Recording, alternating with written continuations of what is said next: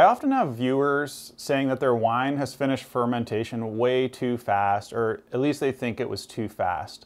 So today we're going to talk about some factors influencing the speed or rate of fermentation in your wine. The rate of fermentation is especially important if you're making a red wine, because you're often trying to maximize that skin contact time. And of course you can leave the wine on the skins a little bit after the wine runs dry, but you lose that CO2 blanket, things start to get a little bit riskier. So if you can just kind of keep it bubbling for longer, that's often a pretty good thing. So there's probably 5 or 6 factors that go into the speed of fermentation. Some are extremely important, whereas others really small influence. So I'll kind of go through those in order of most influence on speed to least influence on speed, and you can kind of try to steer your fermentation as you want to. The first and probably the most important factor is going to be the temperature of your must when you're fermenting.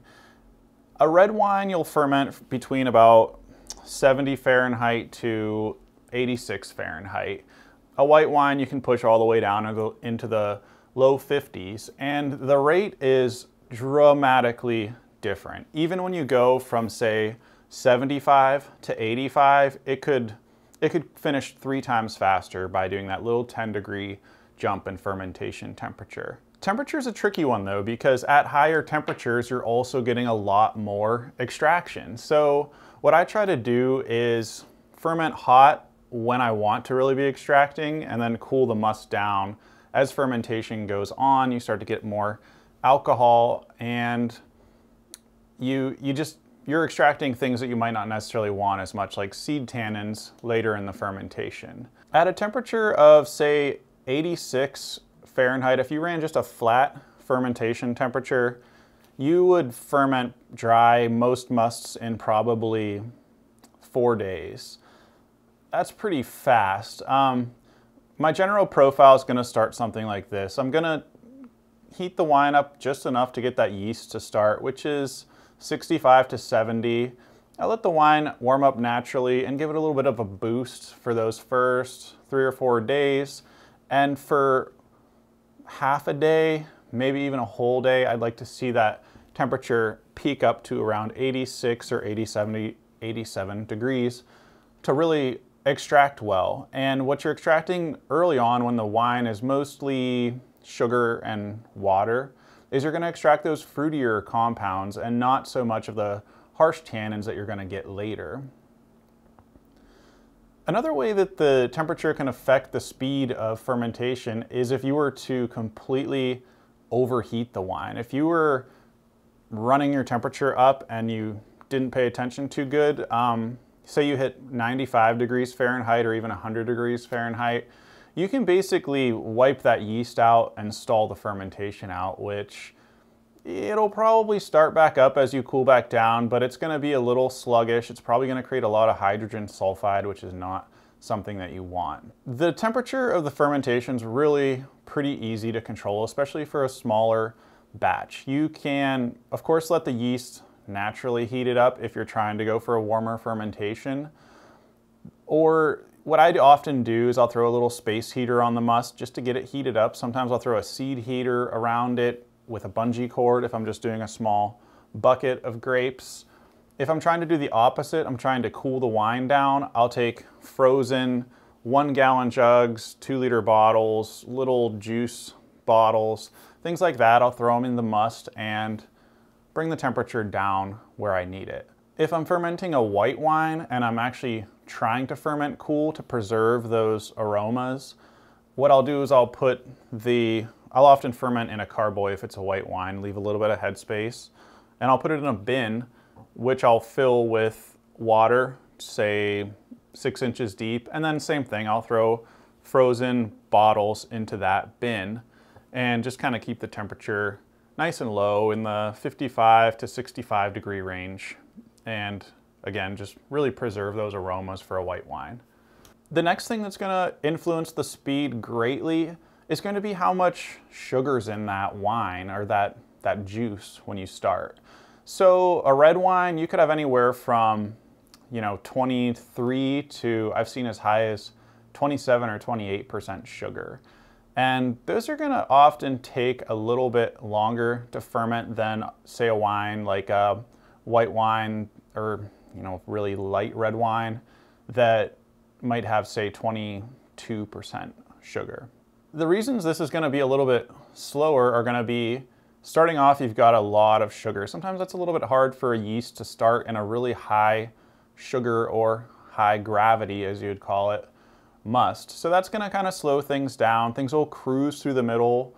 The other thing that's gonna happen is as the alcohol begins to climb, that just becomes a little bit more of a stressful environment for the yeast, kind of again, slowing things down, and there's just more sugar for it to eat. So you could get quite a few extra days out of a 26 or 27% sugar ferment as compared to a 23 or 24% sugar. Next on the list is going to be pH, which is a measure of the strength of the acids in the wine. So a low pH is going to be more acidic than a high pH. And when speaking in wine terms, a really low pH would be something like 3.0, really high pH maybe 3.8. And the way this scale works is it's logarithmic. So a pH of 3.0 is 10 times more acidic than a pH of 4.0 and 100 times more acidic than a pH of 5.0. So a little shift on that scale is actually pretty substantial. And what's happening by shifting on that scale, if you shift down, meaning more acidic, is it's going to be just a little bit more of a harsh environment for any little microbe to act. So in this case, yeast is the little fungi that you're trying to encourage. And, at a pH for a red wine of, say, 3.5, which is a reasonable starting point, sometimes 3.4, the pH is really not going to inhibit it too much. Whereas sometimes you've got these white wines that you start out all the way down at 3.0, which can have a small influence on the speed or rate of that fermentation, meaning it's going to slow it down as you get more acidic. Next is going to be the available nitrogen to that yeast. So yeast really, really likes nitrogen. You can add nitrogen a few different ways. Naturally, you're going to get some on the grapes as they come in. You can add it in the form of DAP, diammonium phosphate, which is basically like candy to yeast. And in a way that's good, but in a way that's bad. It's good to recover a fermentation if it's struggling, but it's bad because the yeast just runs right through that nitrogen. The other one's going to be your more complex nutrients like Fermade K, which include a little bit of DAP, but also include a lot more maybe slowly accessible forms of nitrogen. And you can see when you add these nutrients to the must that it fires that yeast up pretty good. You'll often see a spike in temperature, and if you're not careful, it'll bubble that fermentation right over. Bubbling's probably more because of the CO2 grabbing the little dusty particles than it is actually a ramp up that aggressively. But regardless, you're seeing a pretty quick change in the rate of fermentation as you feed a must that may have otherwise been a little bit low on nitrogen. Sometimes when you get your grapes, they'll give you a number. It's called YAN, yeast assimilable nitrogen. And this is going to basically tell you how much nitrogen is available to that yeast in that must. And if you've got a high number, say 200 plus, you might not really need to feed it much. Whereas if you have a low number like 50, you're probably going to know yeast might need a little bit of nitrogen. And another thing, if you don't feed your yeast, say you don't have enough nitrogen in the must and you don't feed your yeast, a couple things can happen aside from it just fermenting really slow. The yeast under stressful conditions like that will actually often create a little bit of hydrogen sulfide, which is the rotten egg smell that a fermentation can get, and also volatile acidity like your acetic acid or acetaldehyde. So things that you're really trying to minimize in the wine. So usually I'll give the wine just a little bit of a boost, even if it's not showing signs of stress. Next is going to be air contact. So yeast has a couple ways that it can consume sugars. It can consume sugars in the presence of oxygen or in anaerobic conditions like this CO2-filled fermentation that you have. When it consumes it in contact with air, that would be called aerobic respiration. And what that does is it's much more of an energy restorative way for that yeast to consume that sugar. So it'll multiply easier and quicker, and those yeast will be really pretty energized to keep on chugging along. Now the problem with aerobic respiration versus your more anaerobic fermentation is it's not actually creating alcohol.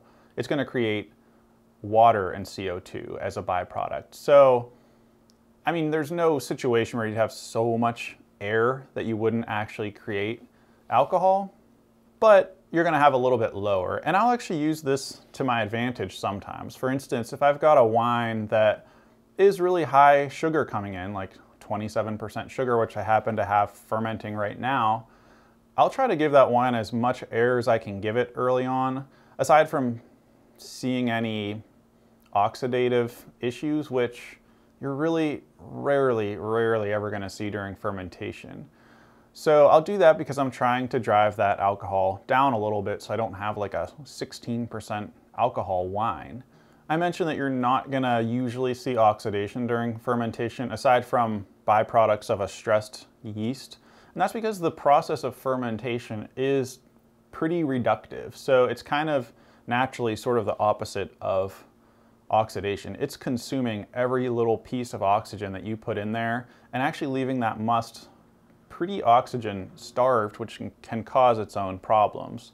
Like I said, hydrogen sulfide, later leading to something called mercaptan, which is a big wine flaw that you don't really want to have to deal with if you can prevent it. Next, and this one maybe should have gone a little bit higher on the list, is going to be the yeast strain. So if you're going to choose a cultured yeast strain, which by the way, these are usually strains that have been isolated from the wild. They're not like a chemically formulated thing. But the yeast strain will pretty often somewhat substantially affect the speed of fermentation. So you've got some notoriously slow strains out there like your Assmannhausen, which is a German strain, that will ferment nice and slow, which is something you really want in a red wine often, as I said. And then you've got some really pretty aggressive strains out there like your EC1118 will rip through a fermentation pretty quick. And you often want something kind of in the middle. Lately I've been using a lot of your Lalvin BDX, which is kind of in the middle.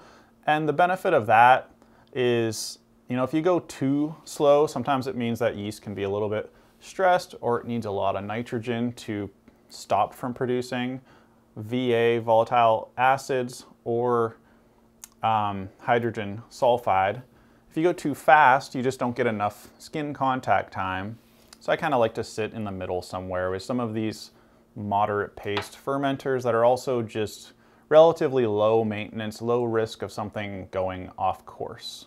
One last factor that will also influence the rate somewhat is going to be the size of inoculation when you get that fermentation started. If you just sprinkled the yeast on the top, it could take a while to get started, and actually in a lot of cases the yeast that you think is starting might not be the one, because a wild strain that came in on the grapes might be what started it.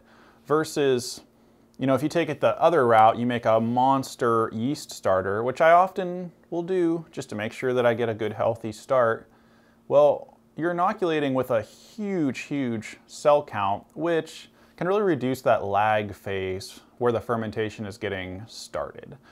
So what I'll often do is I will make that monster starter, but instead of just mixing it all through the wine, I'll just kind of let it float on the surface until I start to see some actual bubbles form, and then I'll mix it through the wine. So it generally takes, I would say 12 hours to start to see good signs of fermentation, and it'll take probably 36 hours to just really see that cap rising on that red wine.